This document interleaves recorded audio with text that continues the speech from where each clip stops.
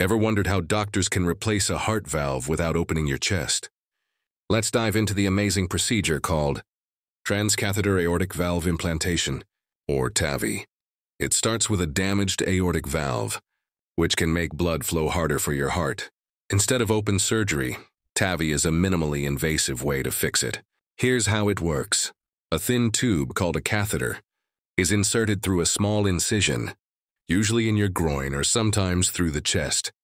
This catheter carries the new valve, which is folded tightly inside. It's guided through your blood vessels to your heart.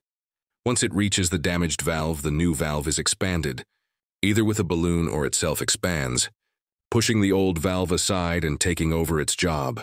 Instantly, blood flow improves and the heart works more efficiently. TAVI is a life-changing procedure with shorter recovery times than open heart surgery. Science is truly amazing. Follow for more medical insights.